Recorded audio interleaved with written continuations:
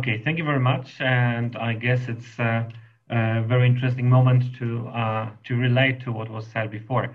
So, if we live now in times where there is such an abundance of online tools, and we all use so many of them at work that it's also very difficult to choose the ones that we prefer. And I think it's also one of the challenges for any online tool that comes now, because you have to spend time on learning something new, and that also requires effort and motivation. So to make sure that it's useful, it needs to be efficient and it needs to be easy. This is the most important. And this is also something what companies usually say, especially smaller companies, small medium companies, that have limited allocation of time for administration, for mentoring as well, but also have limited financial resources for that. So it's very important that any tool that tries to manage that takes into consideration the times we're in, but also this efficiency and provides that. So as long as this tool will aim at making life easier, it will be useful for companies. And this is what I guess it aims at, and for sure you'll try to do it very useful.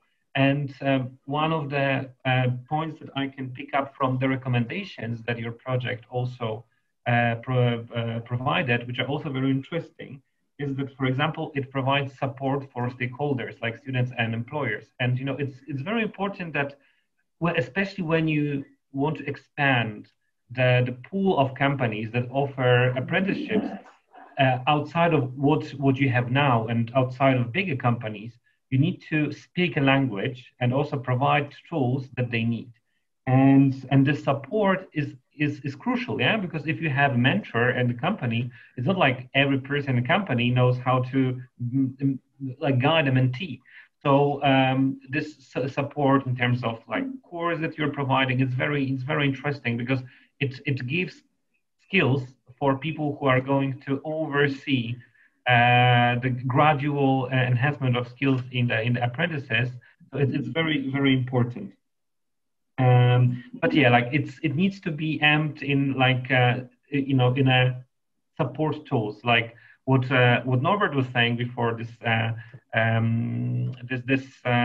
alliance for European Alliance for Apprenticeships. It provides this very big pool of support tools, and this is something what I would also see to be done in the relation between institution and companies, especially new companies that you might, we are now going out of the crisis, so we are all working on this resilience.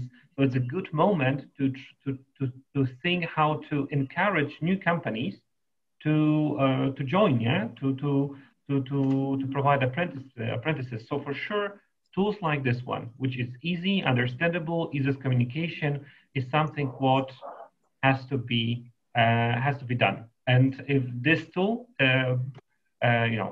answers this requirement, then it's great. And I hope it's going to enhance the opportunities that apprentices will receive around the continent.